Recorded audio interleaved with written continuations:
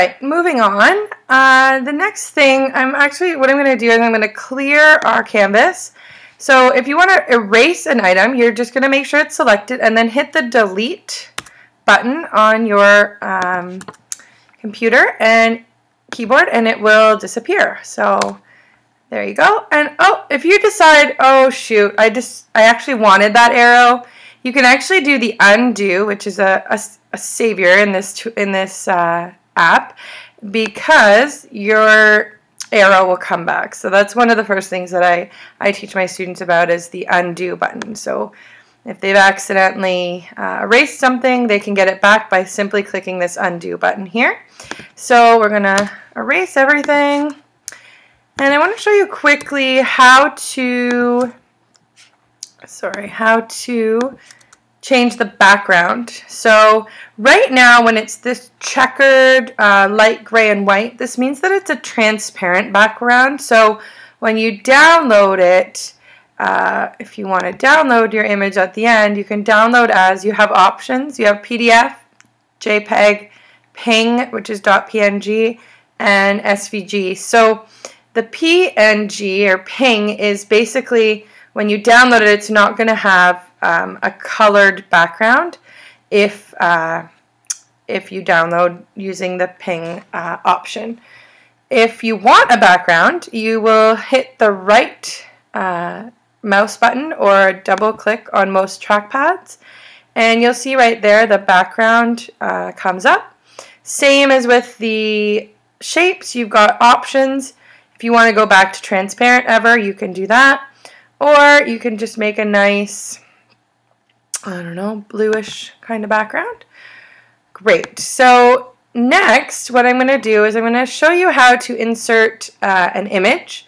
So there are several options and different ways you can do it. So you can go either from insert and go image that way, or in your trusty toolbar, you've got an image icon and this will pop up. So you can upload from your computer's drive if you have something.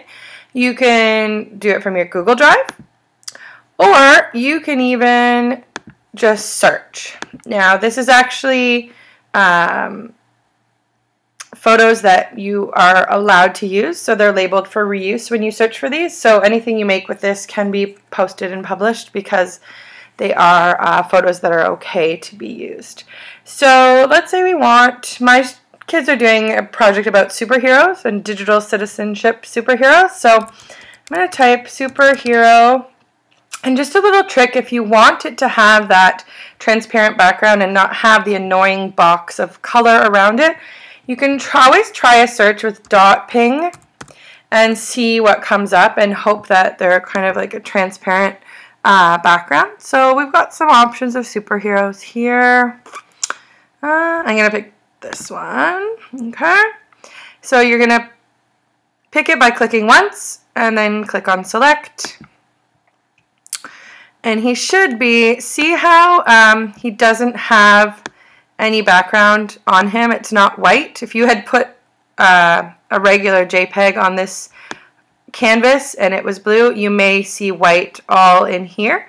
So this is a good thing. So now if we change the background again to another color, you can see that he is actually clear in the background, which is great. So I'm going to change it to maybe like a dark blue. Okay. So now a cool thing you can also try is when you click on an image, there are options that come up in the toolbar. So let's click on that. You can actually recolor any image. Most images. Sometimes they don't let you. Sometimes it shows only one option of black. But here, you can actually change your superhero to any color. So if you wanted him to be more of a green tone, you could do that. If you wanted him to be more purpley, you could do that. I'm going to leave him at the original. So if you want to go back to the original, you just click on no recolor because I liked him that color. You can also play with the transparency. So if you had words or you want him to just be kind of in the background of if you're making let's say a pamphlet or something for school and you want to have a watermark type thing, you can just make it really light in the background. It prints out really nicely, actually. You can also play with the brightness and contrast. Just play around and adjust, and you can always reset to the original by clicking on this reset adjustments button. Now, just a couple tips about moving images. So you can take the handles and slide them down to make your superhero smaller. You could stretch him one way with this handle, stretch him up that way. Or what you can also do, which is cool, is rotate him. So if you want him to look like he's flying, let's take this. It actually tells you how many degrees you're turning, which is cool. So you've got to look for the little dot on top, and when your cursor turns into a plus sign, then he can turn. Now, let's say the action is happening over here, and we want our superhero to be facing the other way. So what you do is you click on it, do a right click or a double click on with 2 fingers on the trackpad, and you can click on rotate, and then you want to flip him horizontally. So then he's going to flip horizontally and look the other way and fly the other way to where he needs to go. So those are some quick tips about images in Google Drawings.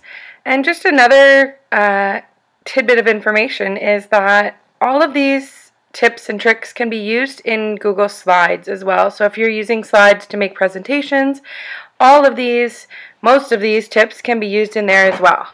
Thanks for watching.